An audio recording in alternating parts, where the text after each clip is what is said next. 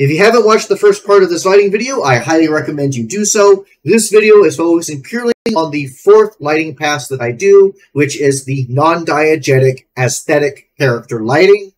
It's a very long process because you have to focus on each shot individually and tune the lighting so that each shot looks correct. And that is why I have split this off to a separate video. This is very much a step-by-step walkthrough of how to light this particular scene and its 4 shots. It is not necessary for understanding the high level of the pass, and so that is why it is a second video. So now the last lighting to be done is the specific character highlights or aesthetic lights, as I like to refer to them. You can also consider them non-diegetic lights because they are lights that have no real origin in the world, but you just use to make your individual shots look nice. So with this wide shot, everything's looking fine. We're not going to add any highlights here. So we're going to copy all these lights, and we're going to move to our first close-up and paste. And we can see right here, we definitely need to adjust some of our light. So the first thing we're going to do is we're going to turn down the kitchen light. So we're going to remap the intensity. Just remove zeros, and we're just going to bring that down a little bit so that our lights on this wall are a bit less intense. That looks much better. And now I'm going to add a fill light on Joyce's face right here because the sunlight's coming from this window, and I want to highlight that. And I'm going to add a rim light behind her so that she points out a little bit. So we're going to add a new light. We're going to turn off all of the other lights. So I'm just going to reverse this around. Turn off all of those lights. Now we have just this light. I'm going to add the rim light first. And so we're going to add the rim light back here. Aim it towards Joyce. We're going to widen the FOV. Adjust this. Yeah, I'm going to say that's looking pretty good right there. I'm going to give it a little bit of radius. See how that settles. That's fine. And then we're going to give this rim light, we're going to give it a blue tone just because the sunlight is going to be orange and I like to have contrasting colors. And we're going to reduce the intensity so it's not quite so bright. Now we turn the lighting back on. Now you can see Joyce has this nice rim light on her face. I'm just going to rename this rim light 1. I'm going to add another light. Do the same thing. Turn off all these lights. Bring the new light out, then turn off all the lights. And I'm going to put this roughly where the window is and just aim it towards Joyce. And now I'm going to actually keep the settings, the FOV exactly as it is. I'm going to increase the radius to make it softer.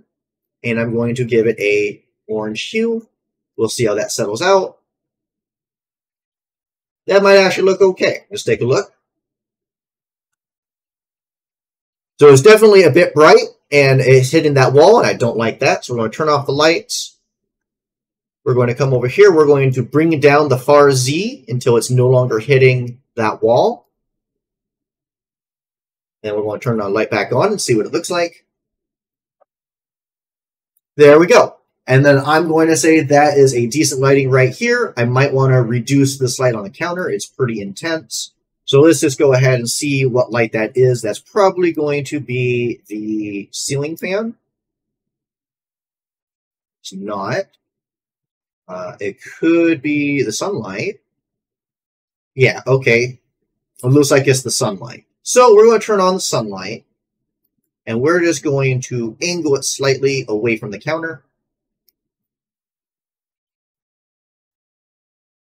Going to bring the intensity down a little bit, and we're going to bring up the volumetric intensity to compensate.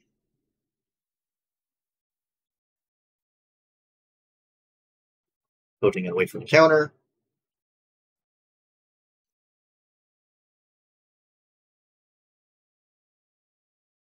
Let's see, it takes a little bit to settle. But once it is finally settled, this is why I set the sample to 128. That's looking pretty good. We'll go with that. So now we'll go back to our base lighting and we'll copy all of this. We'll move to our third shot and we're going to do the same thing. So we can see right here, the living room lighting needs to get toned down. remap this and drop the 0 off to give better control. Bring that down a little bit. And we can see that this light on this painting is really intense. So we're just going to come over here. We're going to bring in the FOV so I can actually see what we're doing. I'm going to rotate the light around, tilt it out towards David, and then max it out again. I'm going to just bring it away a little bit using Z to move it forward, just to get it off center from that dome a little bit, and that just makes the lighting look a lot better here. I'm going to bring the FOV in a little bit more so I can control it again, and I'm going to aim it this way a little bit, and then we'll max it out. Perfect. So now we've got some unsavory shadows right here on David, so we're just going to add a highlight for that, and we'll throw a rim light behind him. So as before, we're going to create a new light, drag all of these existing lights in, pull the new light out, turn the old lights off so we can focus just on our rim light. Put this right here. We'll max this out. So also see where David's silhouette is. Go ahead and pull this up a little bit. Perfect. That's a good silhouette for David. And we're going to give this a orange light because it's going to be coming from the window behind and there's sunlight out. Give it a little bit of radius, kick the intensity down. Perfect. Turn on all the lights. That's okay. And then we're going to add another new light, bring it down, turn those off. And then this will be our fill light, which is just going to be basically right behind the camera in this particular case. We're going to give it a high radius to make it very diffuse. We're going to give it low intensity. And we're going to give it a slight yellow hue. And then we'll go ahead and we'll turn on all of our lights. Okay, we need to bring it up. They still got some nasty shadows there. Bring up the intensity. It's looking a lot better. I want a little bit more. There we go. And now we can see that the curtain is getting too illuminated. So we'll select the light. We'll bring down the far Z until it's no longer lighting up that curtain. And then we'll turn the light back on. And that is that shot lit. It's perfect. So finally we come to the last shot. We'll paste all of our base lights. And we can see that the living room light way too bright against that wall. We've already adjusted that once, so we're just going to go back a shot. We're going to rename these because we forgot to name them. This is room light 1. And this is highlight 1. Or a fill light. You can also call that a fill light in this particular case. Let's call it a fill light, because that is a bit more accurate.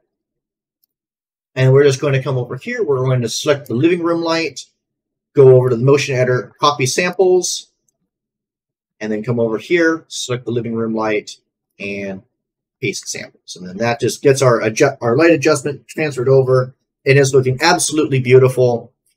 I'm actually really liking most of this right now. The only difference I want to make is I want to give Chloe a very strong rim light. It's going to be a blue rim light just because it's a very emotional color. And we're going to try and reduce this lighting right here on this curtain as well. So let's add a new light.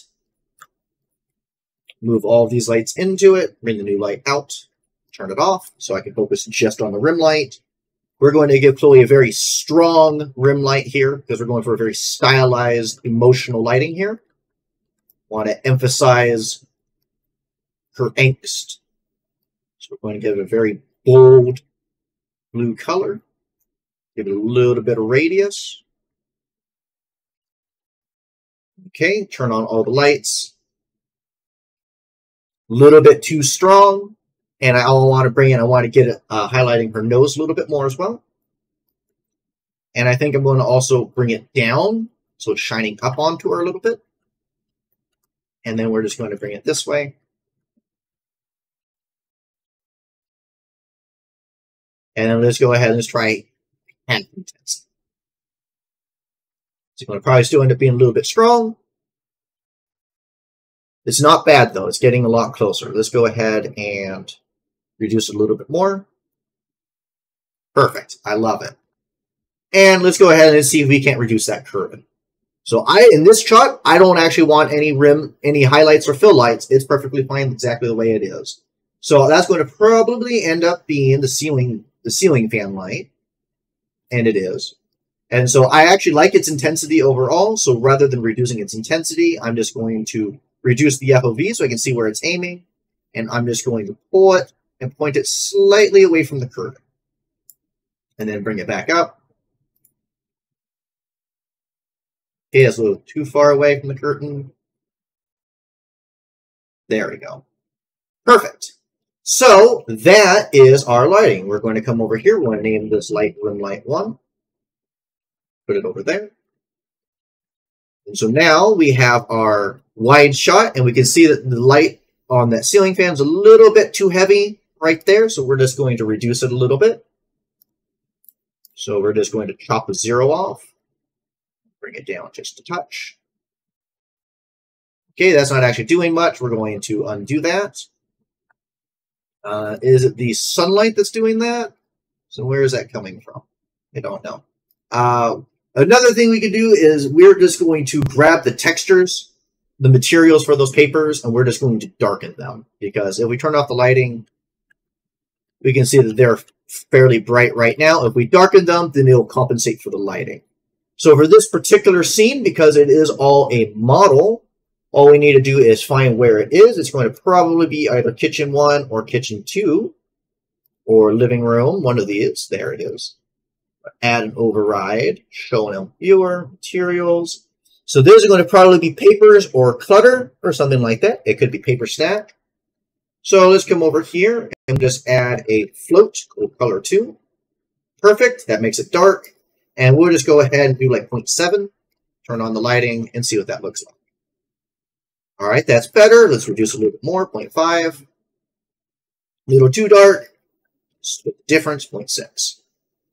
Perfect. And so that makes that look better for this particular shot. So now we have our wide shot done. We have our close-up of Joyce. We have our close-up of David. And we have our close-up of Chloe. That is how I put together lighting for my projects.